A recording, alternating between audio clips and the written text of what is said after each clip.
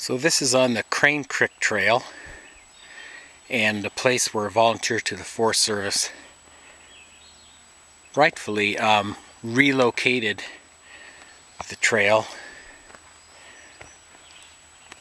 up out of this wet area here. It's basically a seep that starts right here,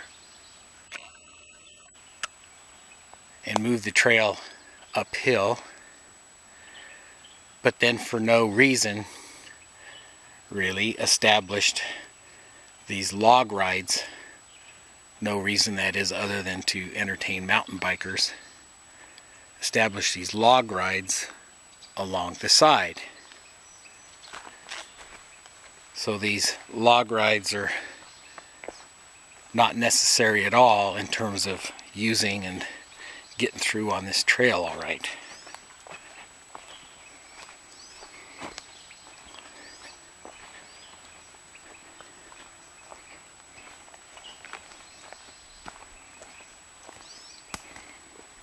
And we can turn around here and look back up at it.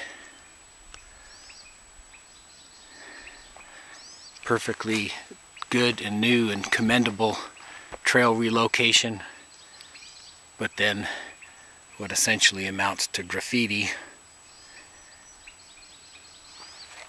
placed along the edge. Totally unnecessary.